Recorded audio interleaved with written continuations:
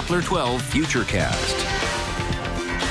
No denying that winter is here now with the temperatures that we've been seeing today, teens and 20s this morning, and we're still trying to work our way out of the 20s in many areas.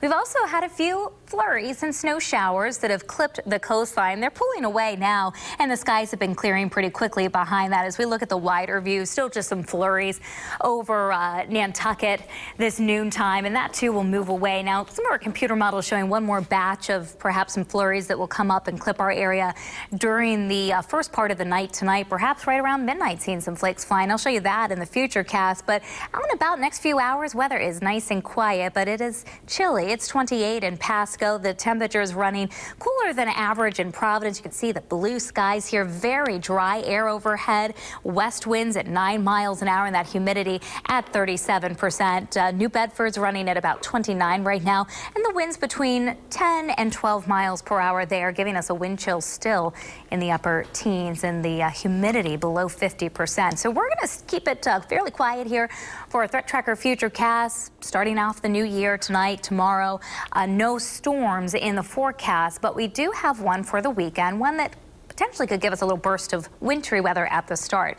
Trough moved through here earlier today. It's now sitting off to our south. That was that little batch of flurries and snow showers. Now we just have some lake effect snow and actually some lake effect clouds that are stretching now down across central New England, and we'll get a little bit of that fair weather cloud cover over at least interior parts of Rhode Island through the afternoon and perhaps early evening before they tend to just fade away.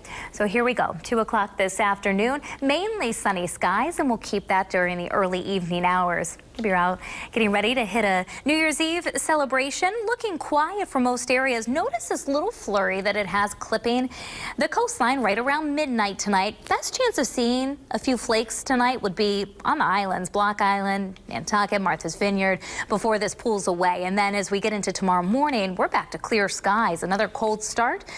But the temperatures in the afternoon will be back into the low and mid 30s. There'll be a little bit more of a wind on Thursday, so that'll keep us very chilly feeling. 32 for this afternoon, mostly sunny with those west-northwest winds at 5 to 15 miles per hour. Down to about 18 by dawn tonight as we are cold and dry for most areas. These are some of the temperatures I'm forecasting for midnight tonight. 22 Providence, 19 in Woonsocket at midnight. Warwick around 21, Newport at about 25, New Bedford and Fall River in the lower 20s. We're doing a polar plunge tomorrow. Well, as expected, it's going to be chilly. Water temperatures around 44. Air temperature will be in the middle 30s. And again, you're going to have that wind that'll be fairly busy through the day, gusting up to 20 and 25 miles per hour. 7-day Futurecast.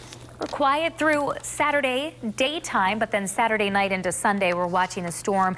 Right now, I'm thinking we could see several hours of perhaps a wintry mix of snow, sleet, or freezing rain before changing over to a heavy soaking rain. You can always get that updated Futurecast online.